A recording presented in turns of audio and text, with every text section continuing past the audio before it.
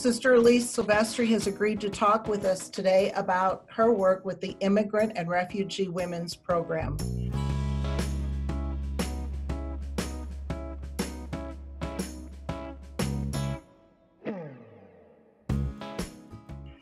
We're very interested, Sister Elise, to hear about your background, how you found this unmet need, and what prompted you to action.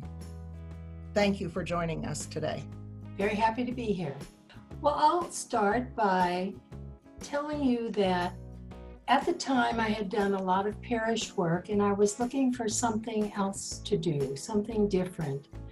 And I read a newspaper article. There was a picture of Sister Paulette Weindell, a precious blood sister who was doing ministry at St. Pius V Church on Grand Avenue.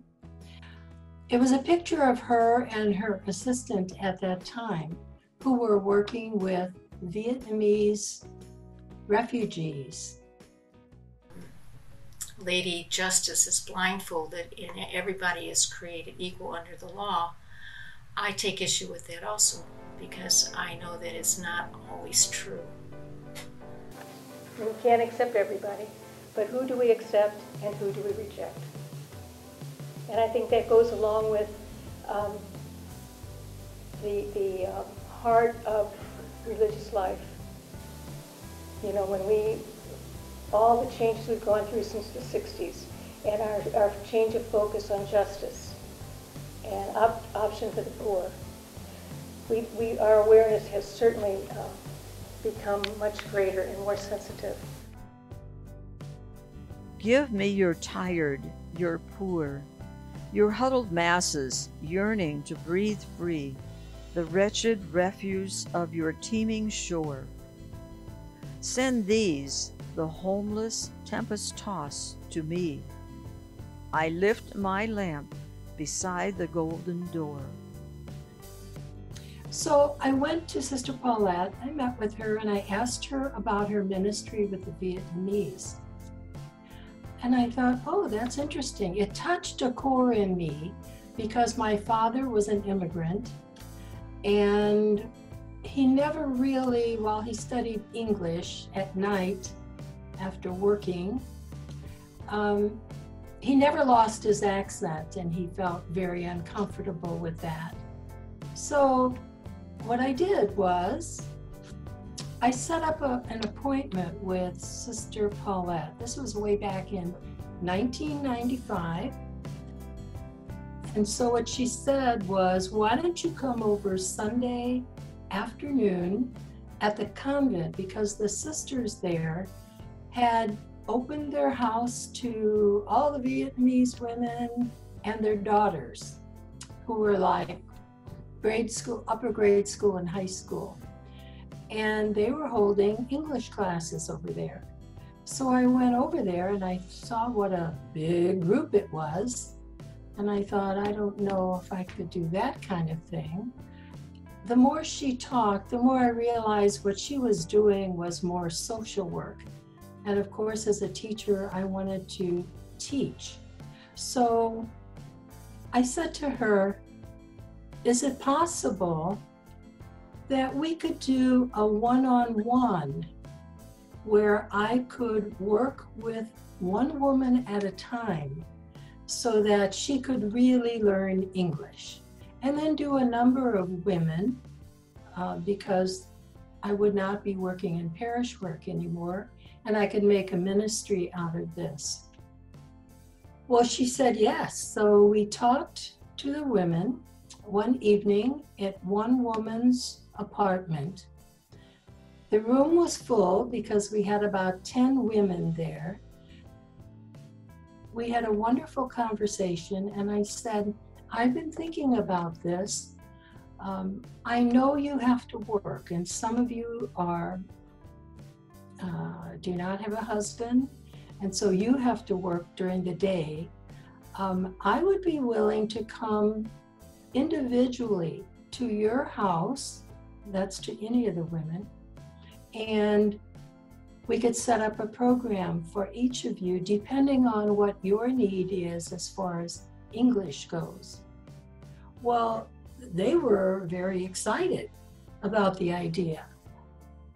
When I started this, it was very informal. We set up a schedule, whose home I would go to. If someone was working during the day, I would meet them in the evening at their home. I would get to know them a little, and we would work on English. And that was the beginning of the one-on-one. I had very rudimentary material to work with, but they were very happy since they had a chance to get to know me a little bit. They were very happy just to have me come, and I spent time looking around for material that I could use to start them wherever they were. All of the women knew a little English. At least I could understand them and they could understand me.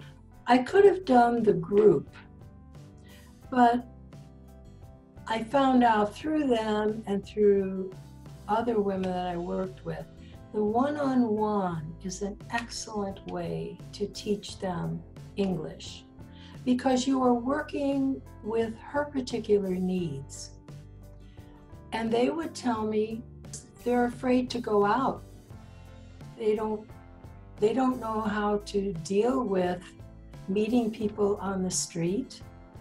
They really didn't know how to speak English at work if they were working. They just did whatever menial tasks they were given at work. If she wanted to learn because she had to go to the doctor and she didn't know how to talk to the doctor, she didn't know how to fill out the form when you get to the doctor's office, or even going to the store, she didn't know the names of things. It took her extra long to run through all the aisles and look at the food that she wants. So whatever her reason was, we started from that aspect. I approached the learning of English from her viewpoint. Maybe it's time we went to the store together. Okay, let's go to the store and you pick out what you want, but we've already studied fruits and vegetables, so you have to tell me what you want by English. I think an interesting thing as I think back on it is my mother was hard of hearing, and so I learned that you have to look directly at Mom, speak slower and more distinctly so she could understand what I was saying. It's incredible, but that was a very big help in working with refugees. You don't slow down the rate too much because you need to speak just like they're going to hear anybody else on the street. But they were very comfortable then. Very comfortable and no longer afraid because I was coming to their home. They didn't have to leave their home. That was the first group of refugees in St. Louis during my time.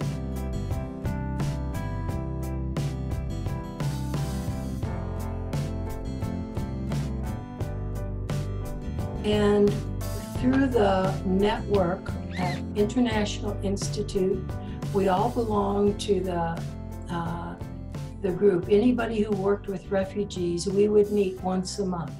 So we're talking about nurses, social workers, anybody involved with refugees at the time. So we would meet and we would discuss what needed to be done. We discussed what was happening with the refugee program in the United States. And then came the flood of refugees from many, many countries where there was war. I don't even remember after Vietnam. I think it was Somali, Eritreans, Ethiopians. In just a few years, I think we were working with people from 10, 15 different cultures. And that meant, of course, that I had to get volunteers So that was the next stage of what I had to do. So I put out notices in parish bulletins saying, this is what I need. You have to want to come to the woman's home. And a lot of people didn't want to do that. But those that did, I had incredible teachers, just women really wanting to do something to help the new refugees that were coming in, mostly refugees at that time. So then I had to do teacher in-services. And it was I enjoyed those. I really enjoyed working with the teachers. Every time we had a meeting, we would talk about something else that was very important about the way they presented themselves. A lot of my training for the women was cultural training. I said, you must first, before I give you a student, you must first read about this particular culture that I'm thinking of, the woman for you. Read about it so that you understand the kind of background she comes from. And if there was a war, which there was a war, you go back, you find out about that war. How were women and children affected by that? Not that you talk about it, unless she brings it up. But oftentimes the women were scared, you know. So always they knew me, so I would tell them, I have a teacher for you, and I'm going to bring her on this day. And so I would bring her, and because I brought her, they would trust the teacher because they trusted me.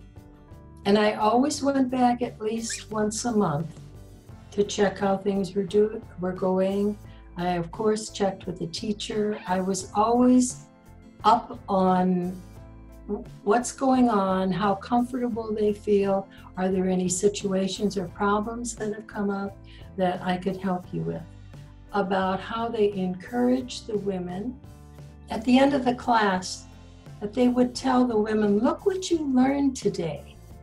So that every day, the more there was this connection, woman to woman, the more comfortable the women felt. So really, that's the bulk of how we got started. The bond that happened almost every single time was just so heartwarming to me, because once she felt comfortable with her teacher, she took off. She could learn. And then she was so proud because the teacher would say, look what you've learned down the line. And I just had incredible teachers. I can't say enough about them. Incredibly dedicated to helping one woman at a time. And for your information, this is the 25th anniversary of the Immigrant and Refugee Women's Program. I just found that out, thought about it this past year, and we're very happy about that. You mentioned that it is the 25th anniversary of the program. Yes. And how active are you in the program now? It sounds like you did a lot of networking with other organizations. How does that program continue to serve women, and who is helping it grow? The person who took over after me was much more qualified for beginning a program and for carrying it on. She knew how to get donations and how to appeal to different groups much better than I. So of course the money was building up, and the more advertising you do, the more volunteers you got. So today, you know, I don't even know. I checked the website a couple months ago. I think they have more than 1,000 students, and I don't know how many teachers. And they've opened it up to men, but they still call it the Immigrant and Refugee Women's Program because we were incorporated, like shortly after I left. We were working on incorporation. And the in-home model is still being followed? Absolutely. And it's still one-on-one.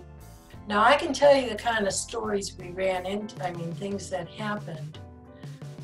My big thing was to build up the woman's confidence that she could do this, that she could go walk the street, go down to the store, and even how to take care of herself so that nobody would interfere with her. But to how to go to the doctor, whatever she wanted, that was the first thing she learned. From then on, it was A, B, C, D, and mixing all the learning things. And then I had gone for graduate work with Sister Barb Bitter. And Barb Bitter was a reading specialist. And oh my goodness, I saw what she could do.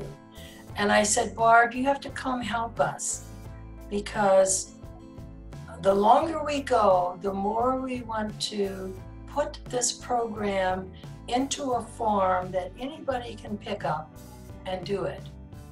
And so Barb was so instrumental in our putting together the handbook for the teachers, which was marvelous, just marvelous. I met a lot of students at the International Festival in August, and some of them had booths, food booths, of course. And of course, I went to get their food. And of course, I didn't have to pay anything for it because they liked what I did. So it was just fun meeting up with them on the street or certainly at the International Festival. Sister, other than free food at the festival, what would you say is the biggest blessing or gift that you got through this work? Oh, that's a wonderful question. The blessing to me was to see them grow. I could actually see them grow in confidence. And part of my reason again for doing this was when refugees come to the country, they go to someplace like the International Institute. The man goes for 2 months. He gets enough English to get a job. The children right away go to school. So he's learning English on the job. The children are learning English in school. And who's home? By herself, afraid to go out, but the mother. So for me, empowering women to stand on their own 2 feet, to learn what they needed to learn, to move around this culture, which is so often very, very different from their own culture. That to me has been a blessing. It's so much a part of who we are as School Sisters of Notre Dame. It's so much a part of our charism. So I just say again, of all the things that I've done, and I've done wonderful things that I enjoyed, but nothing like this, because it touched me personally. Well, Sister Elise, thank you so much for sharing this story with us, and we wish you well in whatever your next adventure is, and hope to keep up with what's going on with the Immigrant and Refugee Women's Program. Thank you so much. Thank you. We'll be celebrating shortly. Great. Thank you. All right. Bye-bye.